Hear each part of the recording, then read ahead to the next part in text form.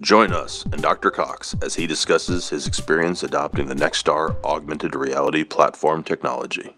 I love innovation. I love trying to be better for the sake of being better. And sometimes you think that you're at a certain angle, or you think that you're at in a certain location, and the topography of the shoulder can be crazy, and no matter how many of them you do, there's still a bell curve, there's still outliers, there are still times when, despite your best effort, the base plate's a smidge higher than you wanted it, or a screw could have been a little shorter or a little longer, or had you known you weren't going to have great fixation there, you could have maybe planned an alternate strategy. But it's crazy that you can use the technology to get real time in surgery feedback, so that you don't find out the hard way, like on a post-op x-ray, but two, to be able to adjust and modify in real time and go fine bone looking at the CT scans.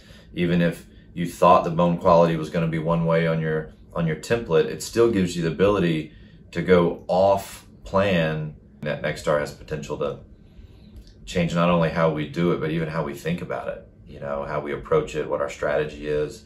I think the opportunities are endless. There's always room for better.